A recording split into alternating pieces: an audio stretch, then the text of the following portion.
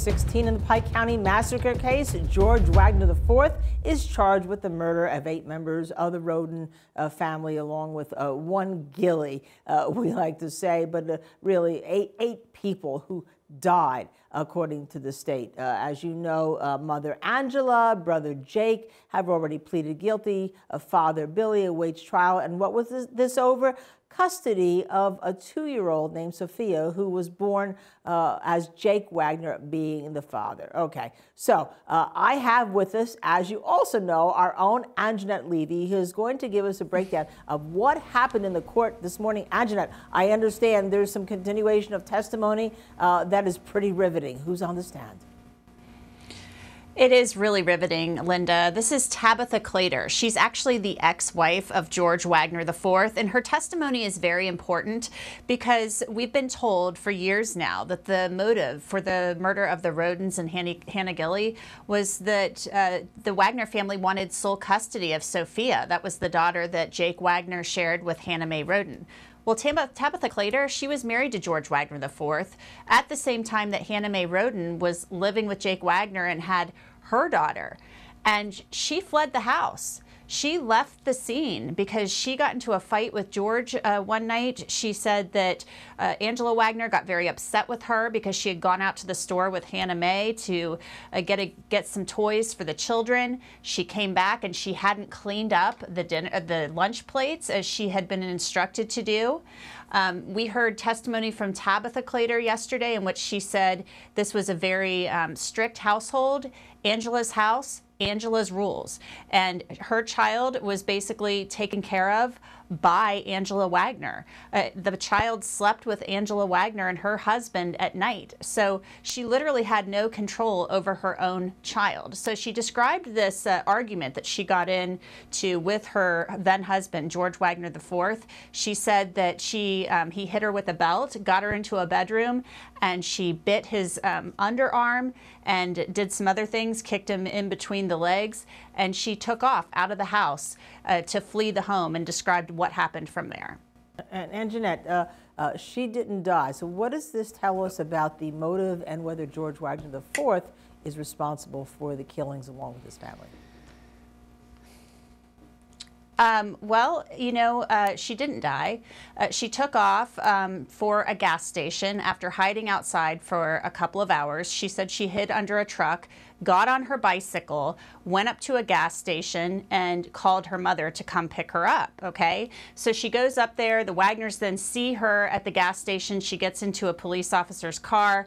Her mother picks her up at the gas station, and then George Wagner IV files a domestic abuse claim against her. That is then resolved, and he files for divorce. So she didn't die, but she was chased out of the house with a shotgun, or Angela Wagner went into the house, she said, to get a shotgun to come after her.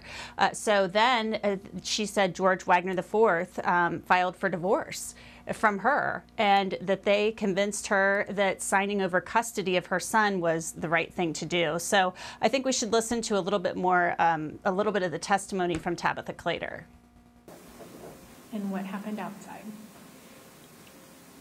I told them that I was not going to go back inside, that I was going to leave, and so Angela threw a board at me and then told George that she's going to go inside and get a gun.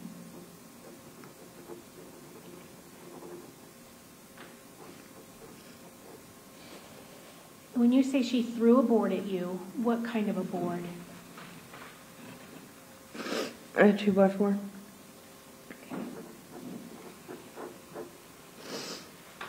And both Angela and George were outside with you at that point? Yes. Okay. And then Angela says she's going to go get a gun? Yes.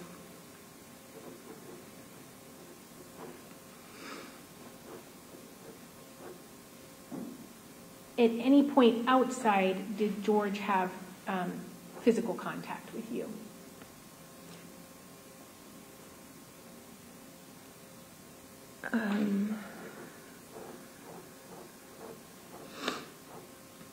Yeah,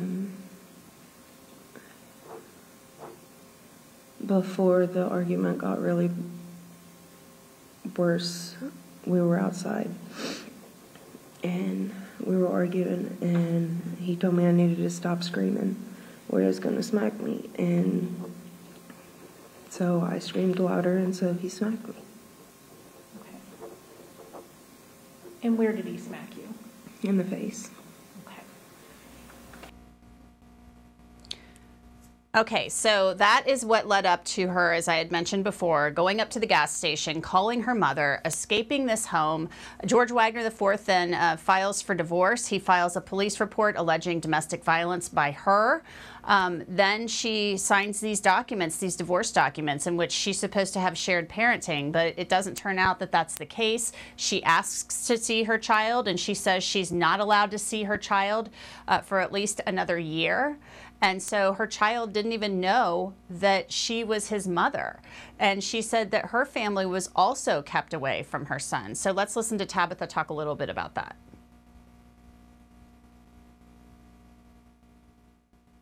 Were you ever told any other relative was not allowed to accompany you on visits?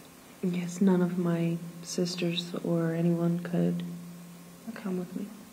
And did George give you a reason as to why your sister or sisters could not? Because he did not like them.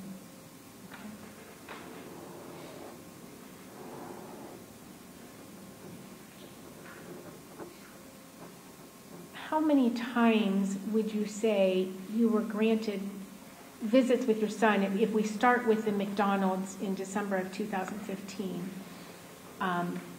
that gets us into 2016. How many times approximately would you say you got to see your son in 2016? Maybe 7 or 8 times. And where would those visits occur? At George's house.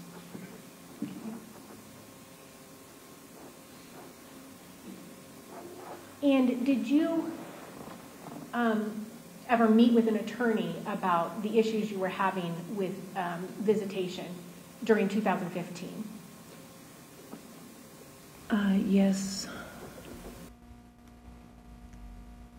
Now, the time frame that Tabitha Claytor was talking about right there, 2015, is very important because in April of 2016 is when the Rodens were murdered. And Tabitha Claytor went on to testify about conversations she had with Hannah Mae Roden on Facebook, in which they discussed the fact that Hannah Mae was preparing for some type of custody battle with Jake Wagner. And they had quite a few discussions about this. And it was actually Tabitha Claytor's mother who on Facebook in December of 2015 basically said to Hannah Mae Roden, "Don't make the mistake my daughter did. Do not sign over custody of your son." And Hannah Mae Roden responded, "I'll never sign papers. They will have to kill me first." Angela Wagner saw that Facebook message, and that is what we are told by prosecutors, and what we will supposedly hear from Jake and Angela Wagner when they testify is what started this whole scheme to murder this family so they could have sole custody of Sophia, that little girl. So very disturbing testimony, very sad testimony. Tabitha Claytor later got custody of her son in 2018 after the Wagners had moved to Alaska, and she wasn't allowed to see her child again after they moved to Alaska. She said she asked George Wagner about that, and he said, "He's my son. I have to do what's best for him." And so she wanted to get her son back, but then they got arrested. So she ended up getting custody of her son back. And also a disturbing incident she described was the fact that her young daughter, who she took over to see her son at the Wagner home, ended up becoming unresponsive. And they believe that the Wagners somehow gave this baby Xanax, and they later took the baby to the hospital, and it was determined Xanax was in the baby's system. Tabitha Claytor said she doesn't take that drug, and neither did her husband. So the inference there is that the Wagners somehow did this as she was visiting her son, slipped the baby some Xanax to get Tabitha in trouble so she would look like an unfit mother and not be able to get custody of her son back.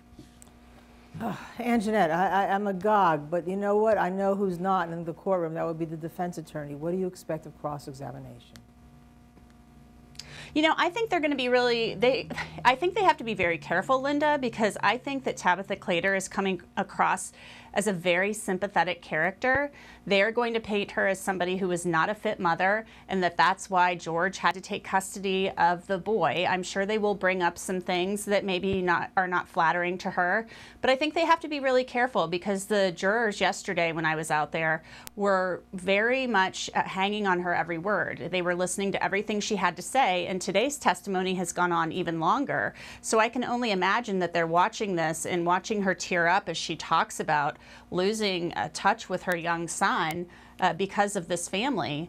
And I think they're going to have to be careful, but I think they're going to go after her, because they're going to have to say that George Wagner was not like the rest of his family. That's the line that they've been giving the jury ever since opening statements.